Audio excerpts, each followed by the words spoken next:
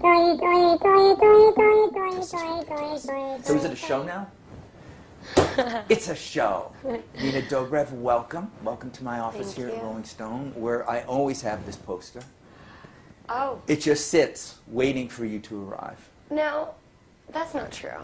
You're calling me a liar first day?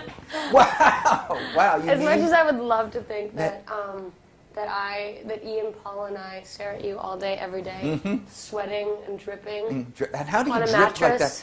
How was that done so that you get the sweat and drip? Were you sprayed? No, we had to run laps around the studio for about 45 minutes. At the 47th minute, they let us lay on the bed and just like... And then it just seemed sexual enough. Exactly. For those people that aren't watching Vampire Diaries, and you're all fools if you're not. Well, there's nobody that doesn't. Yeah, so I don't really care about them. Yeah, we.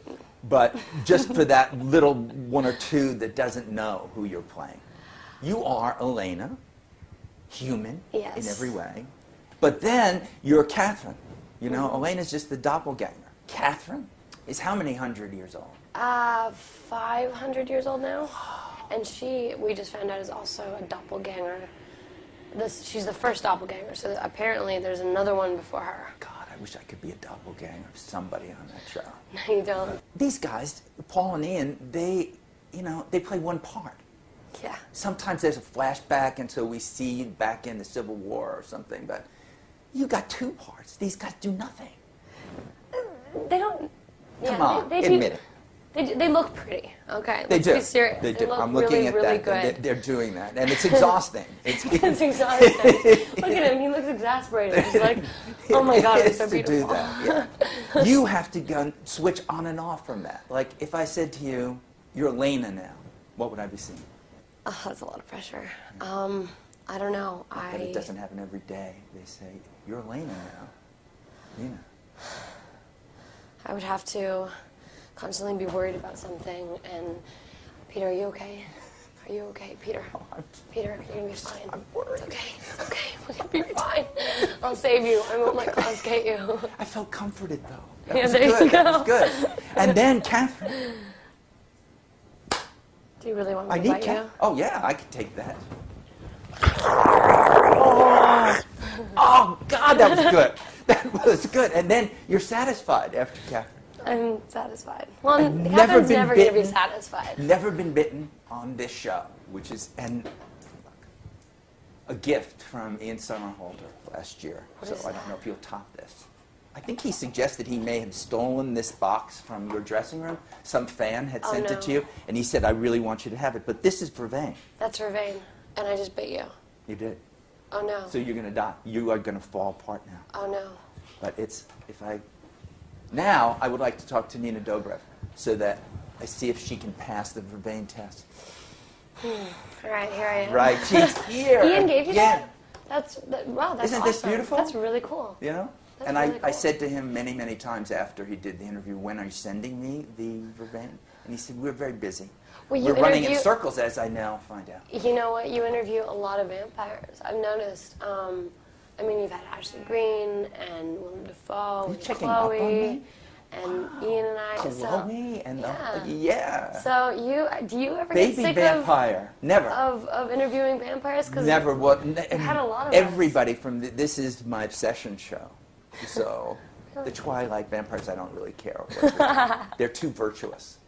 And True Blood is getting like too much. But you guys can still be romantic. We try. Yeah, it happens. We really, really to have all that, the biting, and still be romantic, it's great. And I mean, it's a love story at the end of the day, and it's, as much as they are these mystical beings, they're trying to hold on to their humanity as much as they can. I mean, Damon. Well, Damon sometimes is not so good at that. No, I mean he takes a sip out of a couple of different people every so often. I mean, that was the most delicate way that I could say it. No, it is. It's like rehab. Everybody expects there's going to be a relapse once in a while. Hopefully not a big one. Exactly. That will happen that way. But when I look at that, what I'm seeing there is you are working every day with these two guys who are playing characters who are both crazy, rabidly mad in love with you. What happens if you give away spoiler? Are you punished? Is everybody forced to just stay out in the heat in direct sunlight in Atlanta until they say never again? I wish it was that easy and that good. No, we get into a lot of trouble, I'm sure. I thankfully haven't done anything too bad as far as I know.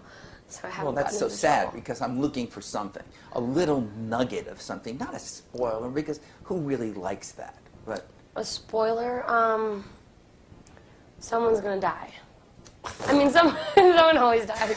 It's a vampire show. But someone's gonna die.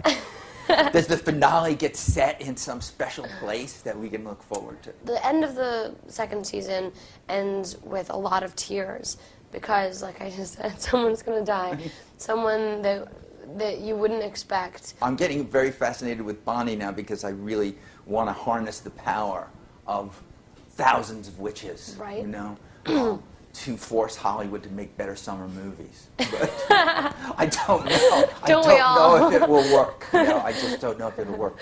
When the fans come up to you, yeah, what's the first thing they ask you? Which of the two boys is the better kisser? Oh, see, I wouldn't have asked that. I'd hope not. No, but now you've raised it, so I've got to. Girl will never kiss and tell. I'll never forgive you for that. You could have come up with, I know, but I don't. You know, this is it. I've got the vervain. Well, speaking of which, I mean, if Ian's sending you special little gifts, does that mean you have a special little relationship? Of course. It's just, who else has sent me vervain? Nobody, you know. I'll be waiting. I'll trump him. How about that? Can you? Because I think that would really annoy him. I'm still waiting for him to send a question for you, and I'm checking, but no. He's dropping the ball. Wait a second. Uh-oh. It's a challenge, and it'll be a good challenge. From Ian? Oh, yeah. Something he did when he was here. All right, so as we get to the end of this interview, it always comes back to music. It always comes back to, I have a guitar here for you. Stone. I've got drums. You can sing. You can sing something that got sung to you when you were a kid. Okay, well, how about this? How about Ian took the drums off? Well, here's his question, by the way. Oh, really? Ian Somerhalder's question that I've asked him now for 24 hours to come up with is make her, listen to that, not persuade her, not to convince her, make her play the drum, but better than me, which won't be hard. But that's like begging for praise. That's like him saying, no, you really played them really well. But, I don't play them really. He wants praise for having really done it well. Now, you could, to be better than he is, sing while you play it. Oh, yes, really? There it is, yes. And that he was afraid to do that. That's a lot of pressure. Yes. I'm going to one-up Ian and you and the request and the demand. And I'll hold the vervain. Hold the vervain. I'm going to play the drums whilst not only singing, but like Munchkin singing. How about that? The best. I'm going to be a Munchkin. This is going to be the best. All right, ready? It's going to be like an elbow. Yeah. So.